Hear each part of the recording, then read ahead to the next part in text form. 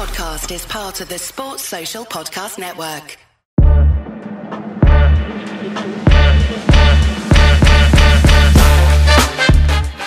Welcome to the Ospreys Irie.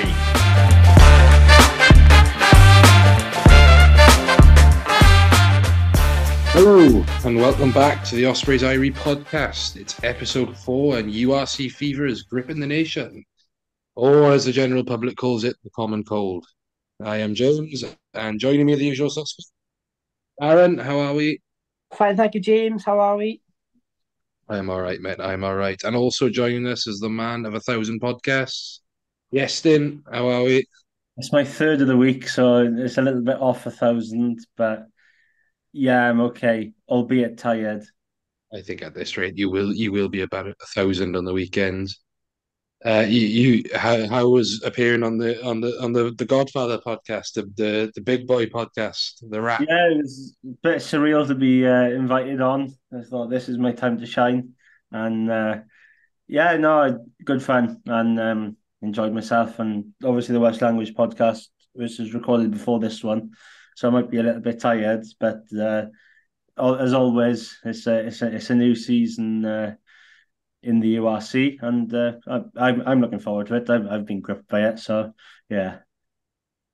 How was our weekend, folks? Darren, how was your weekend? Yeah, fine, thank you. I had a stinking cold, so still battling away, but must go on in it. So yeah, fine, thank you. And yes, then I can't imagine next weekend from a rugby point of view.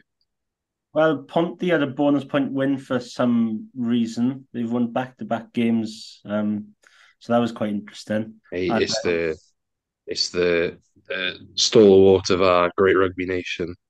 Yeah, and but the World Cup quarterfinals were seriously impressive, so I could recuperate from my illnesses of last week and just enjoy 3.5 quarterfinals. What was it? The best set of quarterfinals we've had? I can think- remember anyway. I think so, from what I can remember. Obviously, I'm a little bit youthful and naive, and don't remember much. But I think from what I can remember, it's definitely the best set. 2019 wasn't great, but yeah, I think from a rugby standpoint, for a neutral, them 4 just amazing. I had a decent weekend. I managed to catch all the games. Managed to catch a bit of the Premiership as well. So yeah, we're ready for the proper rugby to be back, aren't we? Are we still allowed? Can we speak about Ethan Roots on record? Or is it? As an Ospreys, die hard as you both are, I would not like to speak about Ethan Roots because I will just be upset. I have had sleepless nights since he's left. Of course, for those who don't know, Ethan Roots started the Chiefs on the weekend and scored in their demolition against Saracens, and I am very sad. No Joe Hawkins though. No, Apparently he's injured. There's no surprise there. That bloke is always injured. We're still on a youth contract with Dexter as well. So speaking of the weekend and speaking of the quarterfinals, we have to talk about it. Wales v Argentina. What's our initial thoughts, Darren? What did you think of the game? Well, I was working, unfortunately, but someone was kind enough to keep us updated throughout the game. And then when I got home, I seen some highlights. And I won't go into too much personal, but I heard that a few Scarlets players did mess it up for us. But I won't go. I'm not being biased. I don't want to upset anyone. But yeah, but no one like I said last time, no one expected us to get out of the group because we had Australia and Fiji. We managed to get out of the group. I think we did well to get where we are. We were unfortunate maybe to lose to Argentina. No disrespect there. All the best to them on the weekend. But yeah, and it's been confirmed that well, not officially confirmed, but Gatlin looks like he's staying until the 2027 Australia World Cup, so that's good news. So it gives him more chance to blood some youngsters in, and hopefully go one step further in the next World Cup. Weston, what about you? What are your thoughts on Wales v Argentina? Yeah, it's probably an opportunity missed, but I always felt that Argentina would do a performance. I think if you look over the last, well, certainly the World Cup cycle where Czech has been involved, you don't beat the All Blacks twice by pure luck, and you don't perform at that high standard and not keep, they're a bit inconsistent. Um, they beat Australia in the summer, but then they avoid narrowly defeat the Springboks. They lose by a point, and that's a game which Boffelli doesn't play in. And I think if Boffelli does play in, they probably win. And you're thinking, oof, how close they pushed that. And I think everyone kind of looked at Argentina from what they were against England, which I think many would have probably fallen into that trap because Argentina were very poor that day against England. And obviously Ford kicked the living daylights out of the rugby ball and kicked all the points. But you just knew there was something in there for Argentina that they were going to give a big performance. And unfortunately for Wales, they did catch especially the second half. They did catch a very good Argentina side, I thought. Yeah, I agree. I think the beauty of us recording on a Wednesday is I've listened to the rugby podcast that I do, and I think a lot of my thoughts were confirmed. I think Wales for that first probably 30 minutes dominate that game. We looked on top, we looked sharp, um, and then I think it all just fell apart. I think that from the Josh Adams uh, drop on the shoulder into the Argentinian player, I think it just went downhill from there. Uh, as much as I like ragging on the Scarlets players, there's no point pinning it on Costello, or I think a lot of people are talking about Elias as well. But all three of us are big Adam Beard fans. But at the end of the day, he does call the line out. And there's got to be some blame shared between both players. On that though, did Gatlin get his selection wrong? Do you think maybe he could have brought Elias on later? Do you think maybe Elliot D would have been the safer option? These are all things that have been discussed. Personally, I think he did really well when he came on. He gave away one stupid penalty, but name me someone who didn't make a stupid mistake on Saturday. That could have been anyone. I thought he carried well. I thought, I'm not sure off the top of my head if he did miss any of his darts, but I thought he played really well. And that's not to say Elias didn't play well, but it's just really hard to escape the fact that between Elias and Beard, that first one, which I think was an overthrow, it killed the momentum of the game. And actually, it's really weird to say that Wales performed worse than a Wales backline, because I actually thought the backline played really, really well. And it's clear to see that Alex King, having had that extended time with the squad, you can really see what he's bringing to Wales. There's some lovely wraparound plays, not wraparounds in traditional Sexton mold, but a lot wider. You can clearly tell Wales have been keeping something back.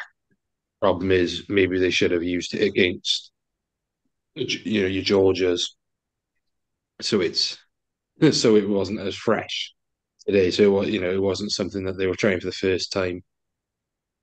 Yes, Tim, what's your view on the Elias Beard situation? Where do you think the blame lies, in the hooker or the line-out call?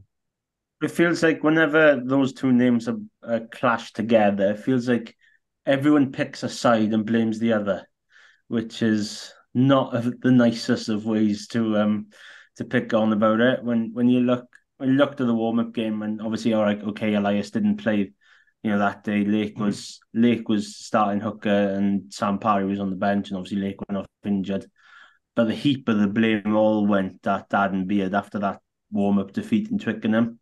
And then you look at Saturday, and you see all the heaps piled on Elias, and I think probably the first and the third one, you could argue that is more Elias's fault compared to what the jumper's doing.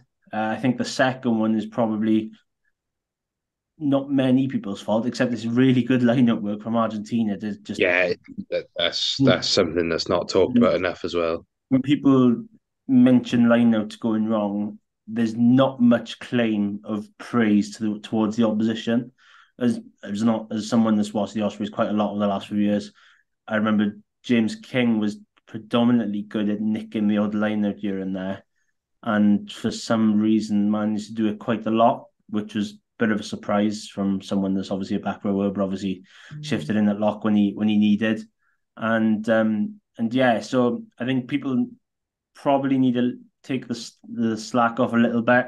Okay, those were 3 lineouts, which are rather pivotal in hindsight, but there was some golden chances where the pass didn't quite go to hand, or maybe an opportunity didn't quite, maybe it was a pass wasn't given or something like that, which all came in the first half really, and then discipline issues crept in, and a couple of penalties were given away, and all of a sudden then it's game on. But I still think people need to appreciate the art of defending the lineouts and defending them all too. Yeah, I 100% agree. I think hearing you say that Argentina clearly did their homework.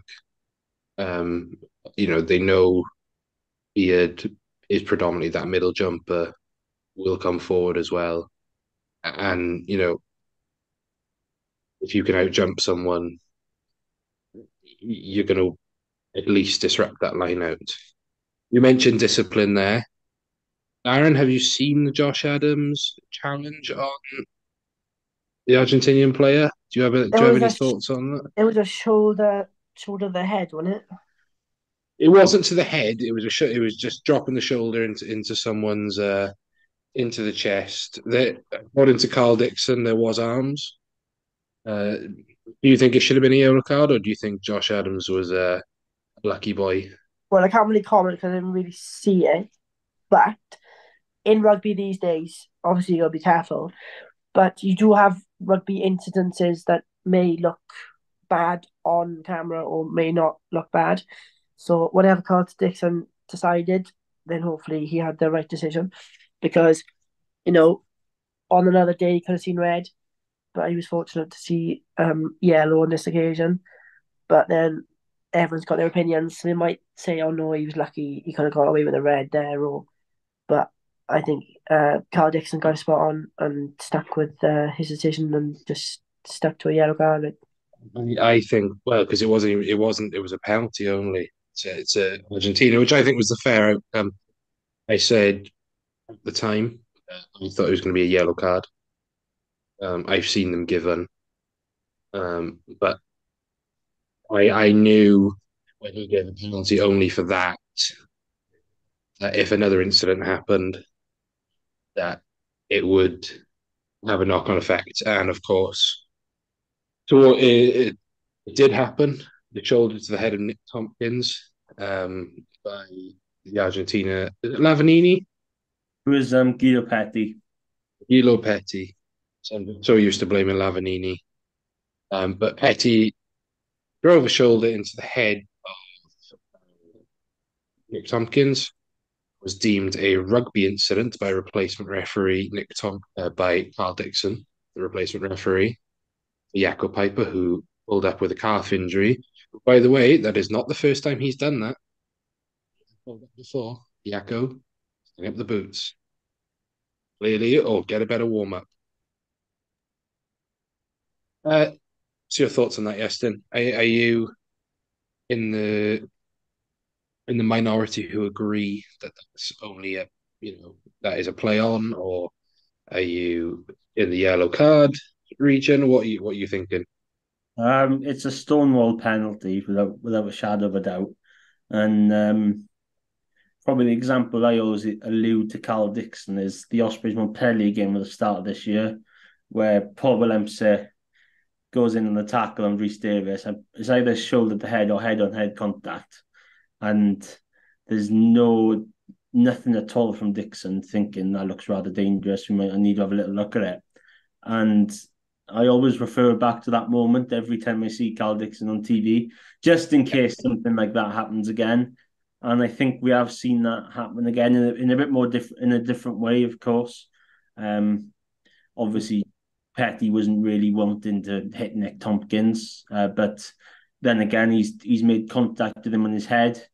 And with so much going on within the sport nowadays about head injuries, concussions, former players coming out with dementia and CT and things like that, it was times where you're thinking, you're scratching your head thinking, why is he said that not every head contact's not a foul play? Because it was dangerous, and Tompkins did have to go off for a HIA, which kind of messed Wales around a little bit, as Dan Biggar was already in a bit of injury trouble at the move to inside centre. So I thought it was at least a penalty. You could argue maybe a yellow card, but yeah, it was definitely a penalty for me. Yeah, I'm in agreement. Definitely a penalty, at least. I don't think, even in the changing frameworks and things like that, a shoulder to the head in that manner has never been a penalty. I'm actually in agreement, having watched it back. It was not a yellow card or a red card. I think there's enough mitigation to say that's not a yellow card, but I am in stonewall agreement that's a penalty. It's reckless. It's to the head. There's high danger. There's high danger, but there's umpteen amounts of mitigation. So look, swings and roundabouts. Unfortunately, that not being a penalty results in 7 points. I'm not saying that Wales would have won that if that try doesn't stand. I think that Wales' discipline was poor, and I still think they would have lost that. I think that Argentina bringing on Sanchez, bringing on Costello, is that difference there? Because as you said, Biggar's on one leg at that point. Watkins is off for HIA. If we had Anscombe maybe coming off the bench, you think that ship is steadied a bit better. We play the percentages a bit more. We play down there. Look, swings and roundabouts. Argentina were by far the better team. 45 minutes that game, and full credit to them. And I hope they go out and give a good account of themselves against New Zealand. Do you think? Briefly moving on, two more things about the Wales experience at the World Cup. Darren, do you think Wales have achieved what they set out to do in this World Cup? Or do you think they've underachieved or overachieved? What do we think? Well, obviously, I don't know what they went in with a momentum of where they wanted to finish, but I think from someone from my background, looking in on from a sports point of view, I reckon that they achieved something together because no one expected them to get out of the group. So I think to go this far in the World Cup, with everything going on in Welsh rugby, I think we achieved something together. And going into the next World Cup, hopefully we can go one step better and blood some more youngsters in and go into the World Cup with more expectation than we did on ourselves this year. Yeah, I think that's pretty fair. Yes, then, are you in agreement, or do you think that there's a opinion about what Wales have actually achieved at this World Cup? Yeah, I think at the start of the year, I think I'd have been relatively pleased with the quarter-final finish. Okay, at some stage Saturday afternoon, I was a little bit disappointed that they didn't capitalise on the start that they had to progress through. So it's an opportunity missed, but on the flip side, it's definitely a good World Cup for Wales in terms of they've managed to reach the knockouts. Many people thought that Fiji and Australia would beat them in the pools, and they've beaten that. and they give a really good account of themselves in the quarterfinals, albeit Argentina pipping them to the post in many aspects. It's a good foundation of what Gatland probably wants to be, and hopefully they can build on that over the next World Cup cycle, blood in quite a few youngsters, and hopefully by 2027 it'll be maybe aiming for a little bit higher, potentially a semi-final or touch wood a final. Yeah, I think I'm in agreement there. I think for me, my expectations are pretty low. It's this World Cup. We're not in a good place as a squad. I think the warm-ups helped with that a bit. I think the squad settled down a bit with Gatlin coming in, chopping and changing the pivot. Harley mentioned on the main pod this week. I think it was only Adam Beard really who played under pivot, and Nick Tompkins, who Nick Tompkins and Will Rowlands, two of Wales' best players at this World Cup, were pivot finds. But Gatlin bringing in, steadying the ship. He tried some new players this World Cup cycle in the last 6 months. Azarati, Obachowski, Costello, Keith, players like that, and who I'm sure will come back in the fold. That leads me on to where do Wales go from here? Obviously, not really counting the Barbarians game that starts in November. I think it's a pretty thin game. Alan's already said that from the World Cup squad for the game. I don't want to look too far ahead to the Six Nations because I think it all depends on URC form for a lot of these players. But does Gatlin go gradual in his rebuild, or does he get that squad and get in, new players? Darren, what do you think? I think he should look at the young players that are there now or thereabouts, like your Azaratis and your Lakes. Maybe keep a Dan Bigger in. Not quite sure. Dan Bigger's retired from Oh international yeah, sorry, rugby. my bad. I forgot. You tell him full of cold and forgetting who's retired. Hasn't retired. My bad. Hopefully, we see a few more youngsters given a chance. Hopefully, by the time the next World Cup comes around, maybe Costello will be first choice. Who knows? Because I think seem to be running out of tens in Wales at the minute, don't we? Or it might be, or we might even see him at fullback.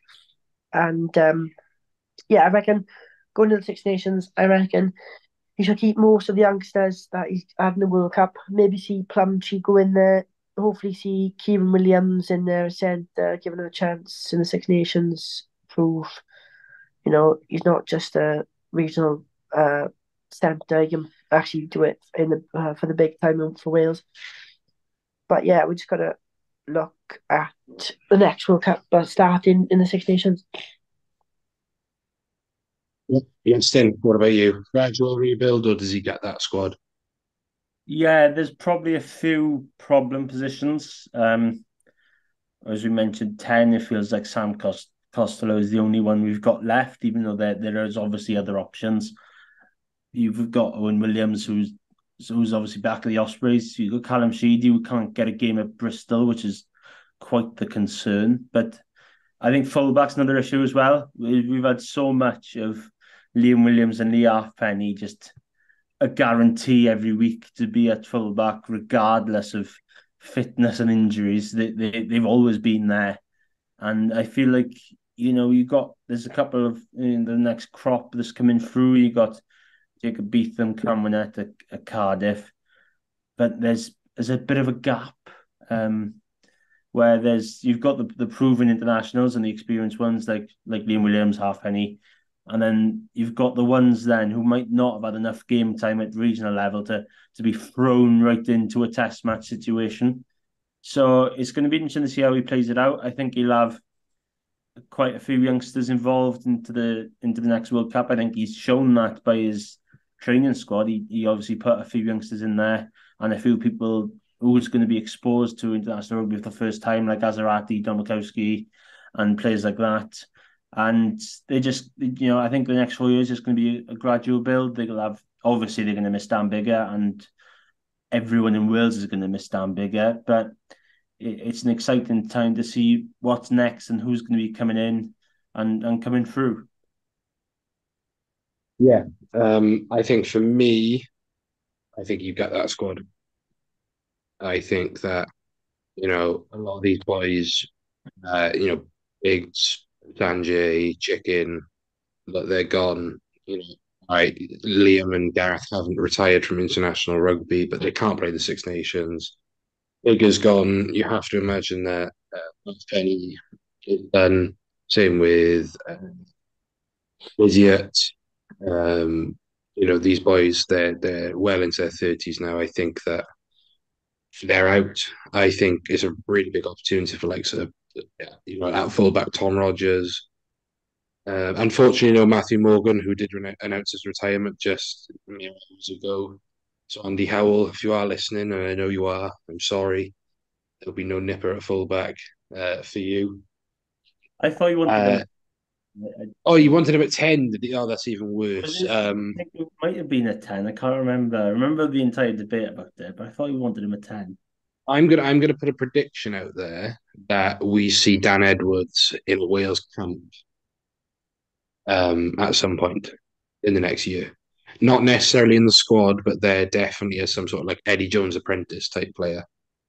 I think we're really, really thin on tens of quality. Will Reed, I don't think is there yet. I think he's another one that we'll definitely see there as an apprentice. But yeah, and I like Will Reed. I liked what I saw of him against the Ospreys last year. He takes it to the line really well. I think, Sheedy. I still think Callum Sheedy should have made that move to Cardiff. Maybe he will next year. I think Owen Williams will see in that 10 shirt in Six Nations. Would I want him to? He's 31 now, 32, something like that. He's not been his best in a Wales shirt. And does he suit Alex King's playbook? Look, there's all these different things. I think we're looking good in the pack five, especially Rhys Davis, David Jenkins to come in. In the back row, Chris Chunza. I think we'll see Morgan Morris in that Six Nations squad. He rarely has a bad season. Will Griffiths can potentially work his way into that squad. He's a very versatile player. Gatlin likes that. And then up front, look, tight head, we know we're still on the ground at tight head. I have my problems with Azarati and Leon Brown. But Leon Brown is a Six Nations winner. And he was raw then, and he's got a run of games now where he's effective in the carry and he's good in the set piece. That's it. That's all Leon Brown has to prove, I think. And then I'm going to be controversial. Rhys Henry for Wales. We haven't got any tight heads, right? Thomas Francis won't be around forever. Neither will Henry Thomas. Rhys Henry for Wales. Get it trending on Twitter, on X, whatever you want to call it. Hashtag Rhys Henry for Wales. Yeah, that's quite a shock. But then again, thinking about it, there's not many props that can play on both sides, like Rhys Henry can. So you never know. It might be another apprenticeship style Gatlin selection that he might do a Rodri Jones and just tell him to pick a side and stick to it. Look, Rodri Jones somehow got all them gaps to Wales. I don't know how he did. But that brings us to the end of our Wales v Argentina review. We won't talk about the other quarterfinals. They were amazing. But we'll leave that to the Irish podcasts. I'm sure they have their views on New Zealand's win against Ireland. Let's get into the proper rugby. Let's get into why we're here, the Ospreys. Mixed pre-season, a long pre-season. First off, Darren, how do we think went. We lost against the Dragons by 1 point, but Dave Parade, and then we won narrowly thanks to missed kick against Cardiff at the .com. What are your thoughts on pre-season? Well, a mixture of positives and negatives, really. Obviously, lost to the Dragons, but the boys haven't played together in so many months, so maybe a bit rusty in match fitness. And obviously getting a nice win to end pre-season against Cardiff. But yeah, Toby Booth seems happy with pre-season. It's been a long one. Just going to get started on the season now and see where we're at, and to see if we're going to have a steady season, or it's going to be one of those seasons where it's going to be a hit and a miss. Or we win a couple of games, we lose a couple of games. Just going to wait and find out. But excited now for the new season to see where we are as a pack and a squad, and to see where we are. West pre-season. What are your thoughts? Long. I know a couple of people that I'm quite friendly with. They were thinking. I remember speaking to one of the boys, and I joked saying there was an X amount of days until the first pre-season games, and I don't think I can repeat the response I got. But let's say it was quite a frustration at how long it was. But yeah, I think it's just good to be back. Really, very. We've seen what's going on in England. I think as supporters, we should be really glad that we've still got a team we've still got 4 regions to begin with. I think that's good news to begin with, but we're just glad that we can go and watch, the Ospreys week in, week out. Whereas unfortunately, some supporters in England, particularly Worcester, Jersey Reds, Wasps, and the Irish, they don't have that, and we should be, if you're an Osprey supporter, just try your very best, just get to a game at all throughout the season. If it's just one, or you fork out money for a season ticket, we just should be really happy that there's 4 regions still knocking around, and we're still going to have regional derbies at Christmas. And it's okay, results might not be there due to off-field issues, but it's just good to be back in the URC and have regular games again. Absolutely, I think I said after the Cardiff game, it's the pre-season I expected. When I saw that squad to go up to Dave Parade, I thought, yeah, we come away with anything within 5 points there. I think that's a result. And judging by reading the forums, the Facebook posts, and speaking to people, we clearly went in with a game plan there, saying, all right, it's not necessarily about winning, it's about performance. We weren't kicking penalties, which is something that I think the Ospreys are renowned for. We do kick our goals. And then you can clearly see the progression then when we get into the Cardiff game, where we look to play a bit more, get the ball in hand a bit. We scored 4 tries, converted all 4. So there's a clear progression there. Boothie's said, and as ACJ said 2 weeks ago, long pre-season, a lot of challenges. Unfortunately, we're in the position where we can't afford them big star-studded players. You look at Bristol bringing in the likes of Vaktawa, and people like that. We'd love to do that. Bath bringing in Finn Russell. Whereas Cardiff are bringing in Tinas Tabia, and that's no slight on Tabia. I'm sure he's a very capable player, but I think every Cardiff fan would rather a Finn Russell. But we have to be realistic in where we are. And I'm actually really positive because it's given some really good opportunities to young players to have a full pre-season and extra with Booth and Co. The likes of Rodri Lewis, Cam Jones, boys who are not even in the necessary fringes of the European squad, but they've been in and around that environment. Lewis Jones, Fender, Tristan Davis, your boys like Harry Houston, who probably next season are going to make that jump into regional rugby. It gives them that opportunity, gives them that stepping stone. And then you've got the likes of Morgan Morse, Dan Edwards, boys who've been in the 20s this year, ready to make that step. And I firmly believe we'll see them two, especially. Tom Florence would be another one, but I know he's just had surgery on his hamstring. But it would them three would definitely be the ones where I thought, yeah, you'll see them in an Osprey shirt semi-regularly this season. That does lead me into recruitment.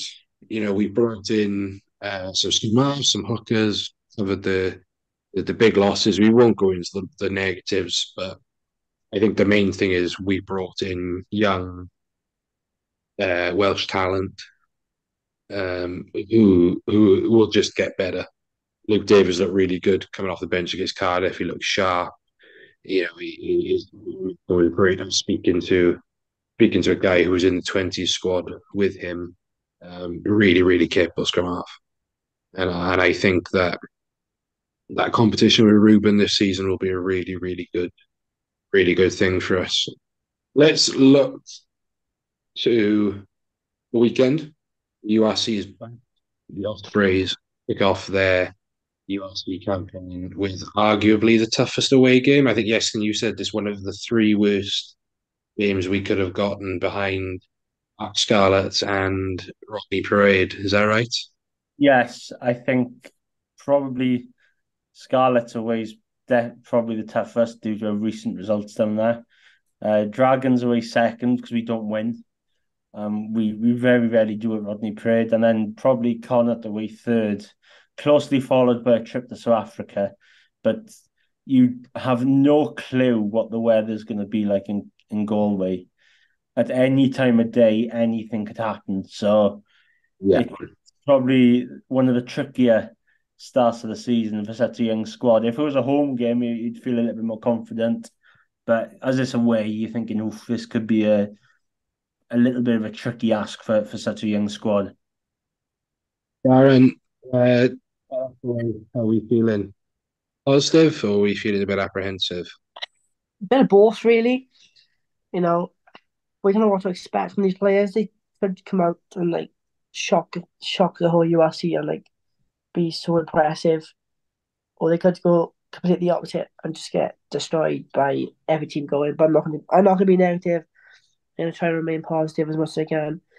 We don't know what's going on behind the scenes. We could be in for a great season, but calling it away first game could be a bigger game going forward, or could kick us off brilliantly.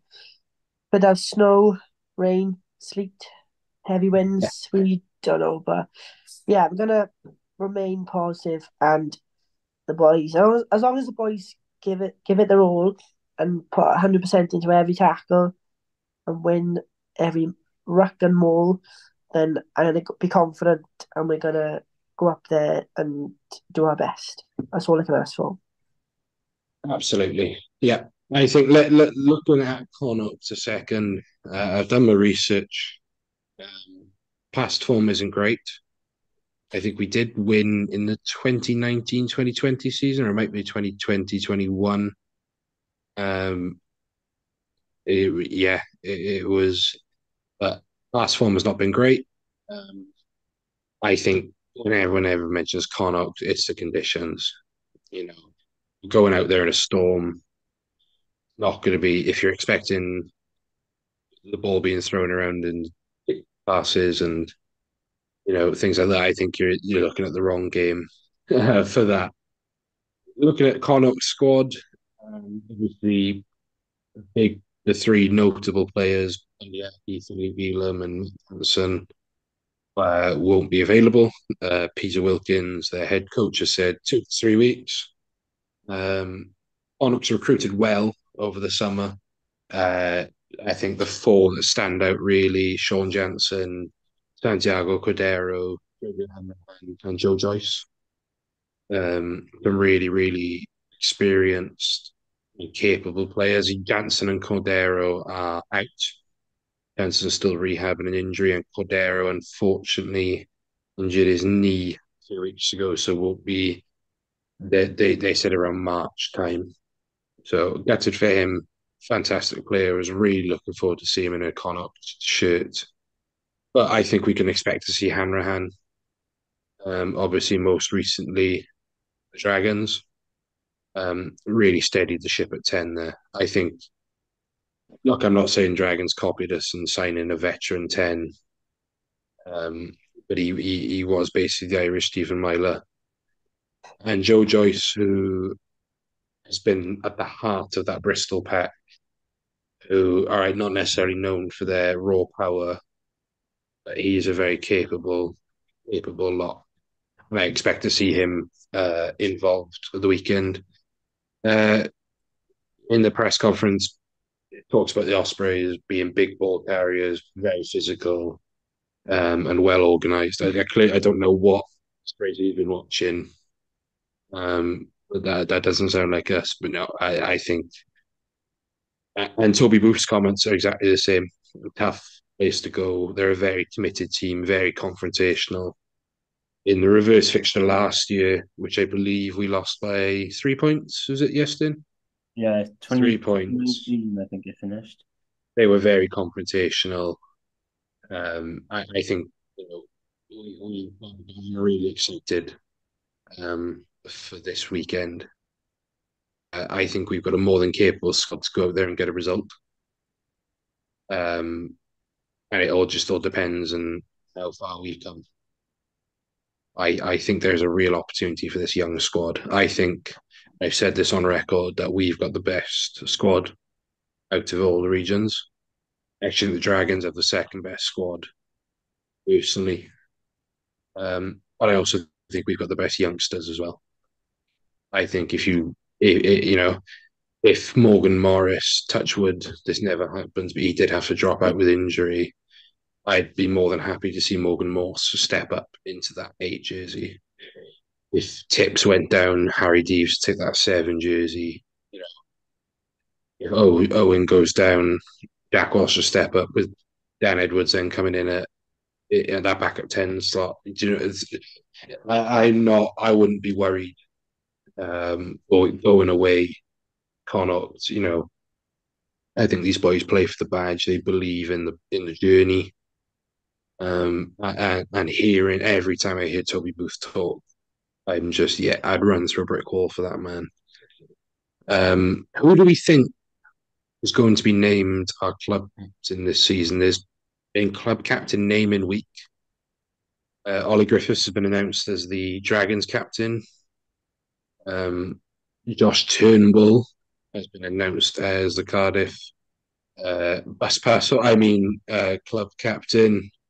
And Josh McLeod, the Spanish Steve Tandy, has been announced as the Scarlets club captain. Who do we think is going to be named our club captain this season? Darren, who do you think? I'm not too sure. Hopefully, I hope it's Morgan Morris. Okay, left field. I like it. Yes, then. What about you? I don't know if I'm reading too much into this, but if we go back to August, Toby Booth tweeted something about Jack Morgan and about him being captain. I think it was for the Wales' first World Cup warm-up. But I still think it'll be Tiprick. That's what I think. I think Ips will be named club captain. I think the temptation to name Jack as captain is there. But I think with Six Nations coming around, he'll be involved in the Barbars match. Tiprick is just the logical option. You've got leaders in that squad. Rhys Davis, Nicky, he's not with Wales, Will Griff. I could see Ruben maybe captaining at some point this season if it comes to it. So I definitely think Tips will be that leader going forward. Let's look ahead to the squad then. Um, I did ask you to do your homework, lads. Squad predictions for the weekend. I will go first for my 23.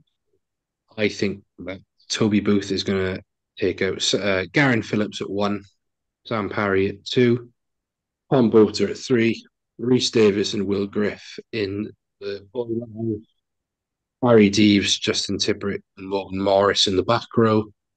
Ruben starts at 9, Owen Williams at 10, Kieran Williams at 12 with Don Morris at 13, and then Keelan Giles, Matt Prothero, and Max Nagy make it my back three.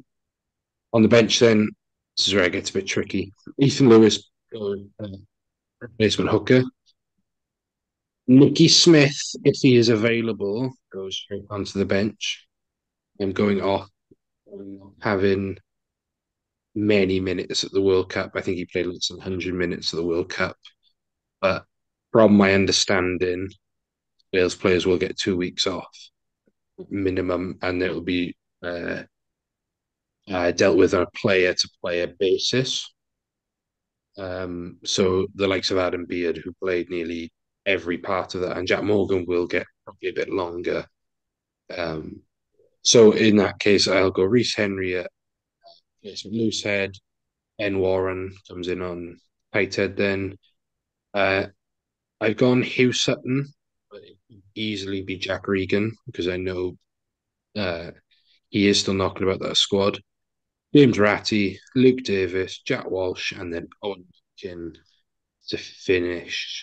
Iestyn. I've kind of gone very similar to yourself, James. So I think the pack is all the same.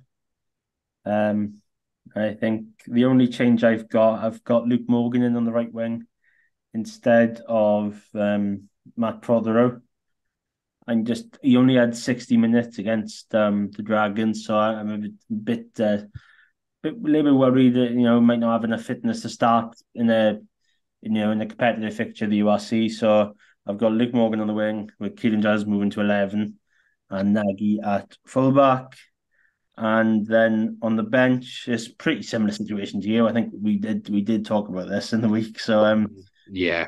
So we both came to an agreement that Nicky Smith would be on the bench, but we've also got Rhys Henry on there just in case Smith isn't back in time. So Rhys Henry, replacement Loosehead, Ben Warren, replacement Tyke Meadow. I must say he held the scrum very well second half against Cardiff in season. He is the size of a small house. I was quite impressed that I thought that Henry would be. I thought Henry was maybe a bit more in front. Obviously, we've seen Rhys Henry perform in Champions Cup games, but credit to Warren, he came in and did a good job. And then the rest of the bench is the same, and I've included Owen Watkin as my 23rd man, just in case Prothero isn't fit. Okay. And then Darren, are we looking at something similar? The field choices? Yeah, something similar. I probably would start Kieran Williams and Owen Williams, and not Owen, sorry. Watkin. I found the Watkin? name. Yeah, Owen Watkin. Yeah, thank you so much. At 12 and 13, I think Dom Morris, because he's injury prone, I don't want to chuck him in there straight away. Only because Owen Watkin and Williams haven't played much. Obviously didn't get picked for Wales, so I think it's their chance to shine for the Ospreys and stake their claim for Six Nations maybe. Nagy at 15 for me. I'd start Rhys Henry at Loosehead, and then maybe see hopefully Nicky Smith and a few of the Wales boys returning on the bench, the ones who didn't get to play that much. But I'd like to see Toby Fricker on the bench as well. Start Luke Morgan and Giles, and then check him on. Fricker is another one that I went over in my head. I think he'll definitely travel with the squad. He didn't actually get as much an opportunity as I like against Cardiff, but I don't think he has trained with the squad enough at that point. I can definitely see if he does perform, I can see him definitely pushing his way into that starting lineup. He's absolute gas. I don't think he starts over Giles. I think Giles is a vastly underrated player. He makes his tackles. This is one. Um, Defensively spacing, I think he's brilliant. Obviously, we know what he can do going forward. Your Cabangos, your Pombias, your Tom Rogers. I think he's the original. He's been doing this since he was he was about 18 when he made his debut for the Ospreys. Playing, he played in that Dynasty under 20 squad, um, which won the Grand Slam um, alongside Ruben, who was still at Ysgol Gyfer at the time. Shout out Iestyn. Still Yeah, Ysgol the conveyor belt of Welsh rugby somehow, and they've gone 4 from 4 in the Colleges League. I was really good at rugby, but loads and around Nice College and Ospreys adjacent setups at the time, and I can tell you that Ruben is a freak. He's the fittest person I know. But yeah, that's a conveyor belt of talent. That'll be an interesting one. Battle between Luke Davis and Ruben going forward. Ruben obviously has the experience now, well over 50 caps for the Ospreys, new deal signed. His time to shine this season as the number one. No Webby anymore. Yeah, so Ruben goes in at number one. Will Luke Davis oust him? I don't think so, but it's a um, really good chance for him. And then the other one I've got signing wise, I think has the potential is James Ratty. He comes back with a point to prove from Cardiff. Played well for Cardiff a lot. Did really well to go from being dropped by the Ospreys, except by the Rags in Cardiff. Played really well, earned himself a contract, and then played in a glutton back row. I know he played a bit of second row as well, but where does he fit into that back row, Iestyn? Or does he come off the bench? Um, if well, it really depends what Ruth's looking for, really, because you could have Deves at 6, but then you could you could have Tipperick at 6 in a different world. I'm pretty sure he's played there before. But then you could either have either one of Morgan Morris or James Ratty at 6 with the other one at 8. And you could, if they're looking at to keep line out ball and maybe use them all a bit more, you can have Ratty in that back row to accommodate that. Or maybe as an option off the bench, he's more than capable. He's a very strong carrier, and if they need someone to sort the line out with 20 minutes to go, then in comes Ratty to come in for either Deves or Morris, and they can slot them in the 6 or 8. And maybe the odd occasion you might have to go into the second row. It looks like the Ospreys are okay there with Rhys Davis and Will Griffiths. I'm quite a big fan of James Fender as well. I think he looked quite promising when he played against Benetton last season. Yeah. And there's plenty of options for Ratty, mainly because of his versatility. But I think he'll probably start on the bench to begin with. Then maybe when needed or if injuries occur, then I think he might come into the back row. Perfect. Right. I'm aware of time. Time is getting on. So let's finish with, well, firstly, what's our score predictions for the weekend? I'm going to write these down and come back to next week. So Darren, what's our predictions for Connacht away? I'm going to be completely honest, and I'm going to say Connacht 32, Ospreys 17. So that is 32-17 Connacht. Iestyn? No, I really don't want to be negative, so you could conditions allowing it could end 9-6 either way, but oof. Connacht 17, Ospreys 12. I predicted a bigger margin earlier on in the week, but I think it'll be a little bit closer, mainly because of weather conditions more than anything. So yeah, 17-12, Ospreys get a losing bonus point. I hope it's not one of those games like last season where we let it slip.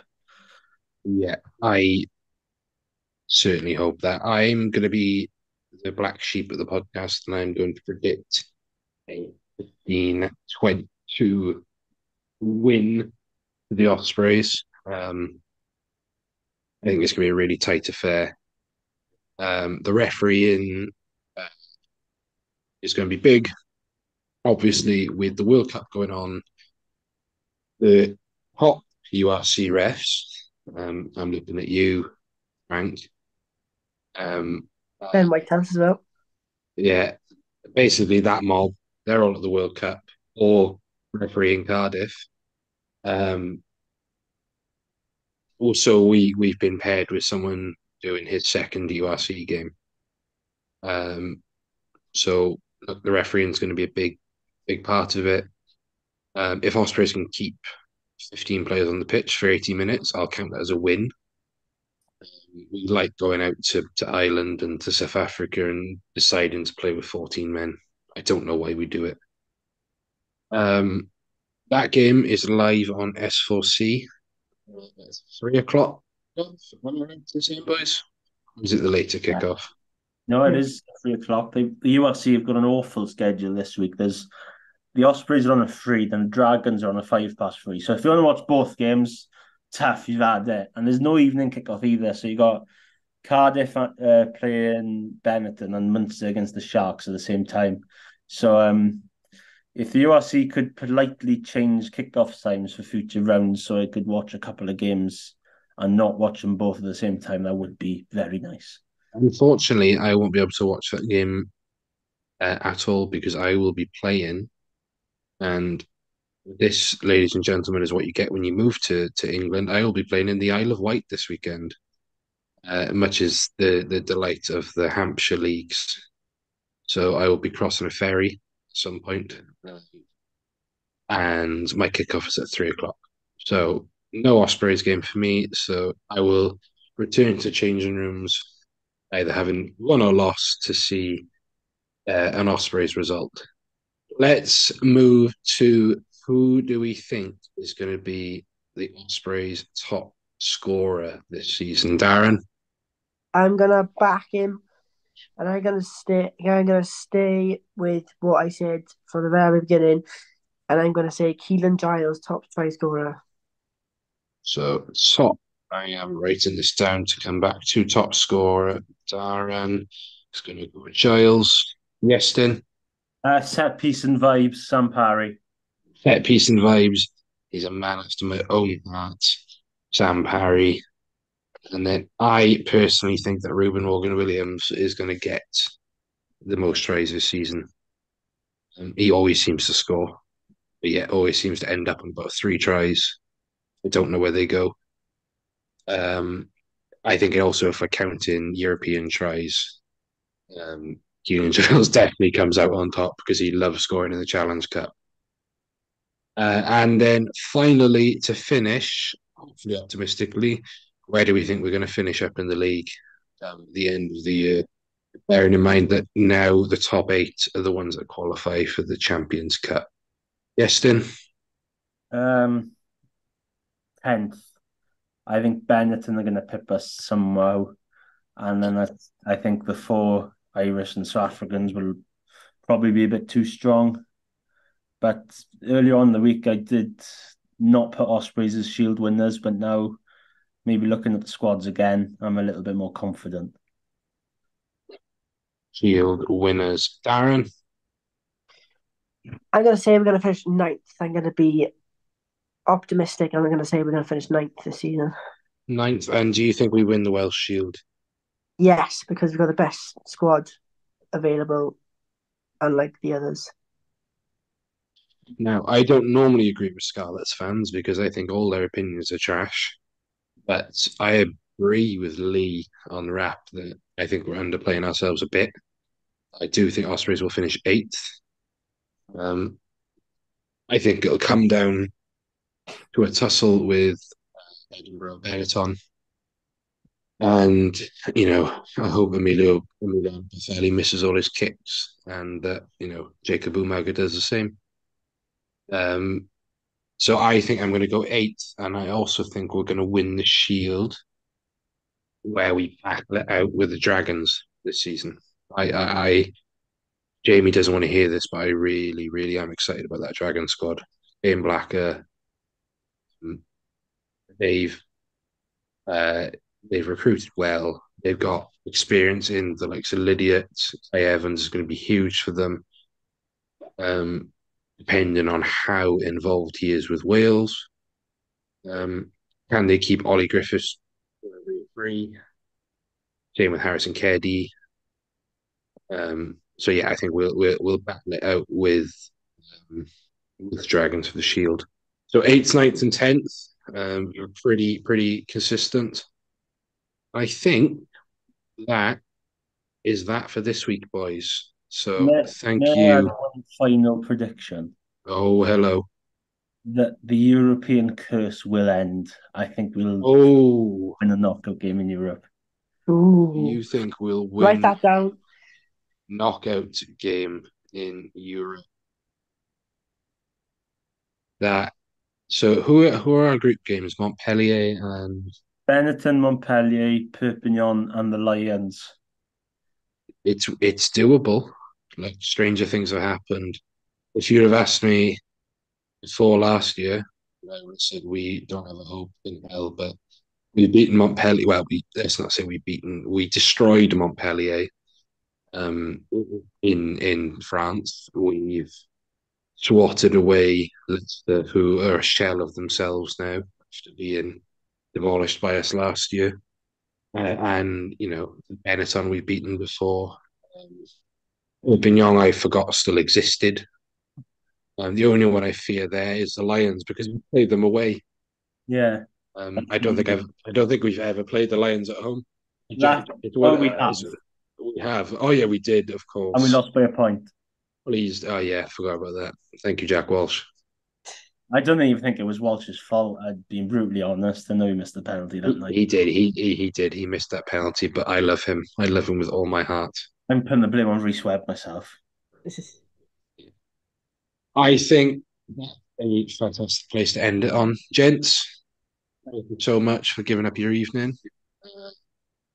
As I said, URC fever is gripping the nation. Darren, I hope you recover. Thank you. We will be back same time next week to dissect the Connacht versus Ospreys game. Have a little chat about the other regions as well, briefly. Maybe just gush over Rhys Henry a bit more. So I've been James, joined by Darren and Iestyn. That is the Ospreys IRE podcast. Thank you for listening.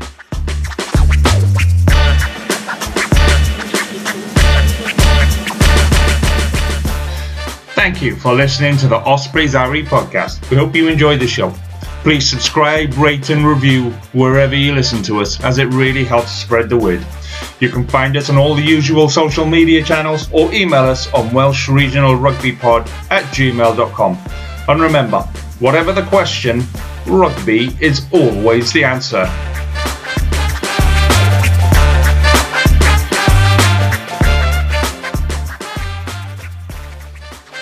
Sports Social Podcast Network.